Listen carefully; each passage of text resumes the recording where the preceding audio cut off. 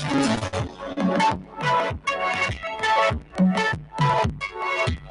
right, folks, we are back here on WLT's 1370 AM. Scott and the Rev, Issues and Answers Friday. I'm here flying solo, 219-885-1371. That number again is 219-885-1371. And while we're talking about labor issues and talking about how the United States as a country fails its workers, the corporate state is at it again. The giant vampire squid, I guess, as Taibbi called it. But Kellogg this time has said that they are hiring new permanent workers for cereal plants to replace the union employees who have been on strike for the past 2 months. The Kellogg strike began on October 5th with 1,400 employees across the company's 4 plants that make breakfast cereal. This week, when the union rejected a deal after 2 months of negotiating, Kellogg's announced it will hire permanent replacement workers.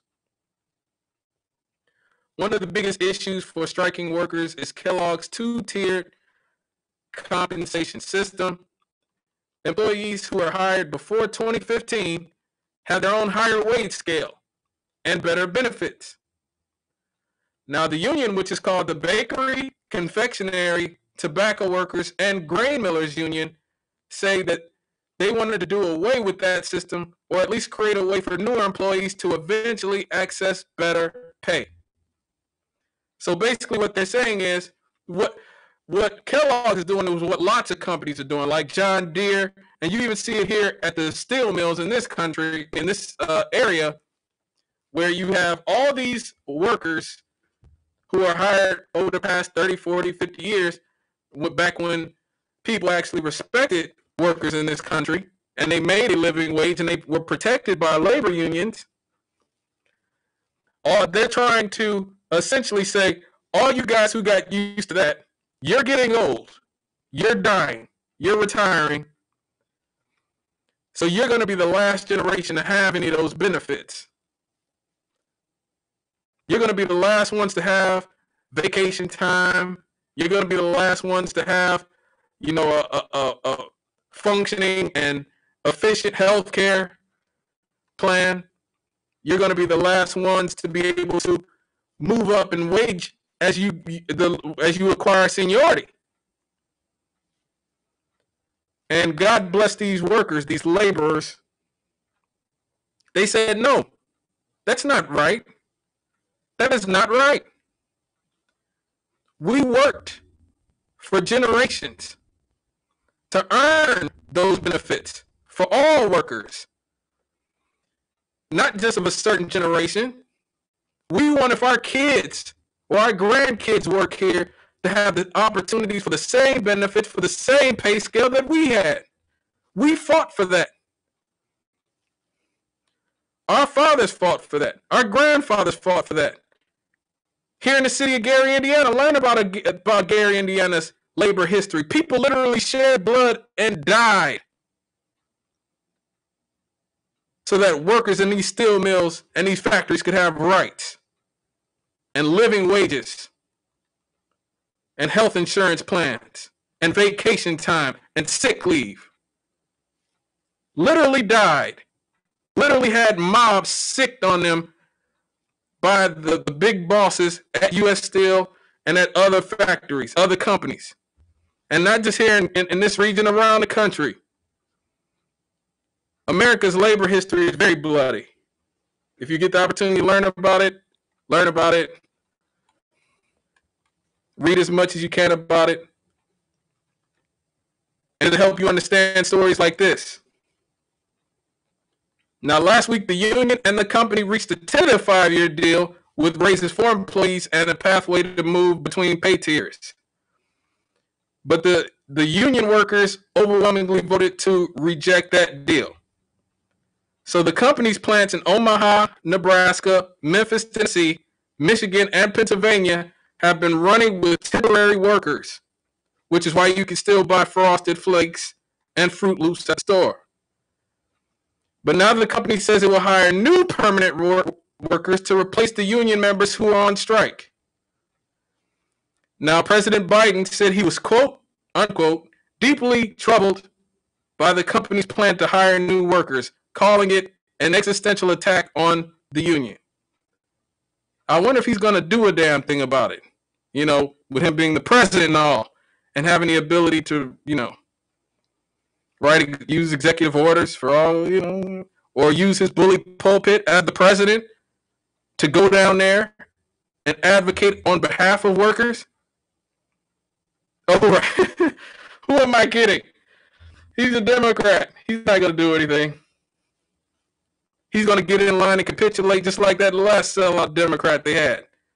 You know, the Uncle Tom in a suit. That guy.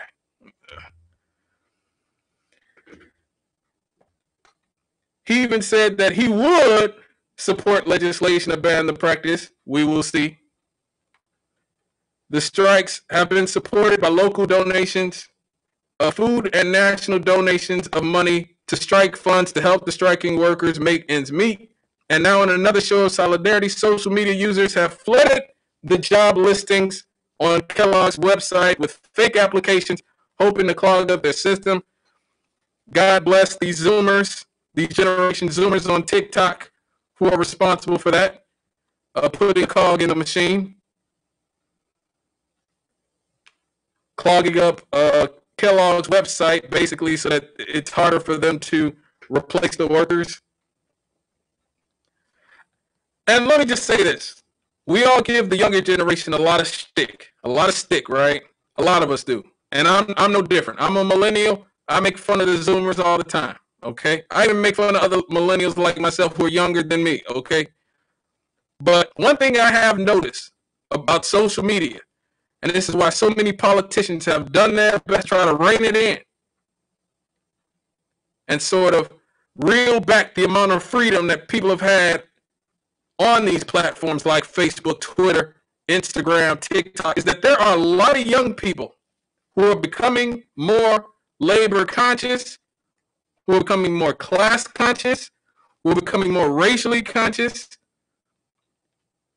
There are a lot of people who are very radical on platforms like Twitter, on Instagram, on TikTok. They are using the machine of the establishment to essentially circumvent the establishment.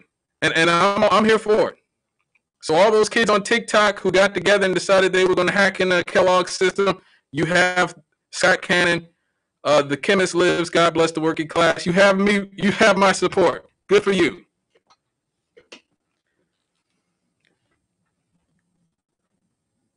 Now, a lot of people may say, look, man, it's just business. Kellogg's is a business. You know, they probably have to save money. You know, we're in the middle of a pandemic, man. They probably lost money. They're probably barely getting by. That's completely false. Completely false.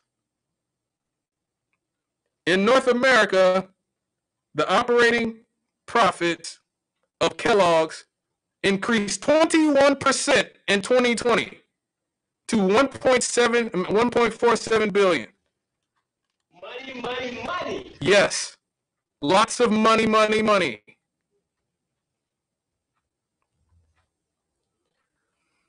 Now, since this is a nationwide strike, the union has asked everyone to refrain from buying these following products. Listen to me now. This is union country right here. Gary, East Chicago, Hammond, all of, you know, this, the Tri-Cities areas, all the Whiting, south side of Chicago. I know you guys out there listening on the south side of Chicago, Hagwish.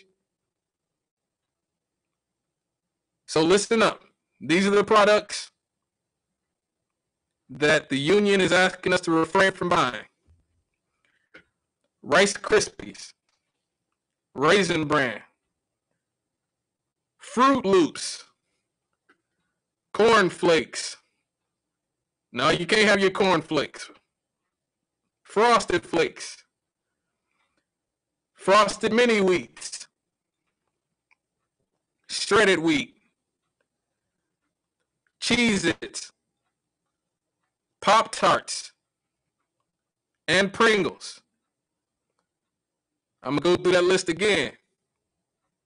In support of the striking laborers at Kellogg's, the following products should be at least, at least cut back at least. But I'm not buying any of these. I got to go without my Pringles, then so be it. Rice Krispies, Raisin Bran, Fruit Loops, Corn Flakes, Frosted Flakes, Frosted Mini Wheats, shredded wheat, Cheez-Its, Pop-Tarts, and Pringles.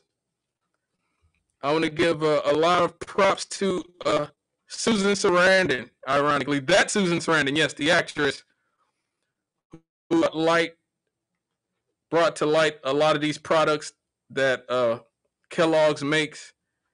She's a really good follow on Twitter. I know the sellout corporate liberals, a lot of them hate Susan Sarandon. They blame her and all of us Jill Stein voters for Trump getting elected in 2016. I say it was Hillary's fault for being a terrible candidate and liberals' fault for selling out the working class in the first place, which is why no one respects you or wants to vote for you. But a lot of people choose to blame Susan Sarandon and all of us Stein supporters. But I believe that she actually is somebody who cares about the issues of labor. So props to her for putting out this list. I found it, and these items: Rice Krispies, Raisin Bran, Fruit Loops, Corn Flakes, Frosted Mini Wheats, shredded wheat, cheese, Pop-Tarts, Pringles. These are off my shopping list. Until they rehire those workers and pay them a living wage.